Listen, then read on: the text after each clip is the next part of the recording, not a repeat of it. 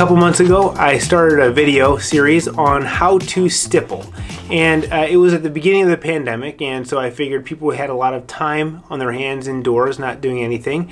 So I had some people asking me about how I do these pictures all with dots, and so I decided to make a series of videos on how I go about doing that. So I started with this awesome photograph of a rhinoceros, and I did a tracing of it, and then I did a basic stipple art technique for that outline of the rhinoceros. And that took me somewhere in the neighborhood of probably about 5 or 6 hours. Now, my most detailed pictures, the ones of presidents or the ones of famous actors, usually take about 15 to 20 hours to be able to do. So a rhinoceros is a nice place to start. So to that end, what I did is I did a second part to that. And I know a lot of people were waiting for that. I did film the second part of that, and then I subsequently lost that footage. Luckily, I did find that footage again, so I thought I would post that here and just let you see how I would go about adding the details that a rhinoceros would take to make it look more realistic, and thus end up with a picture like this. This is the final rhinoceros. So the video is going to show you kind of how I go about making that. I tried to remember where the light source was, and for this particular photo, the light source was pretty top down, and so you'd want to keep the underside of the rhinoceros much darker. As a matter of fact, it could use a lot more darkening.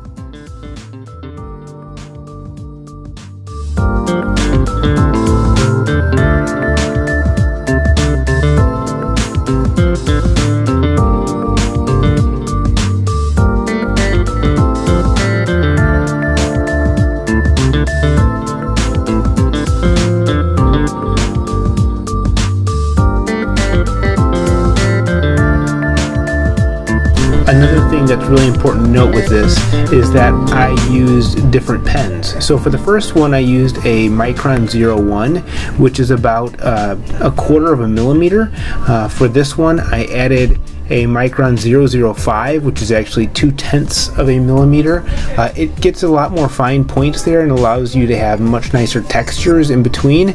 And then I also used a 05, which is almost 1/2 a millimeter, which is much thicker. That allows you to achieve the darker portions much more easily.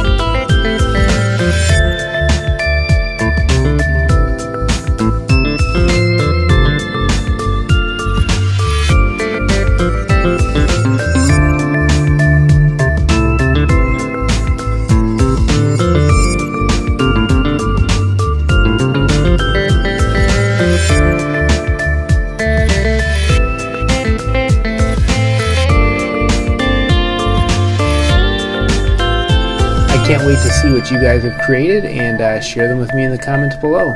Happy stippling!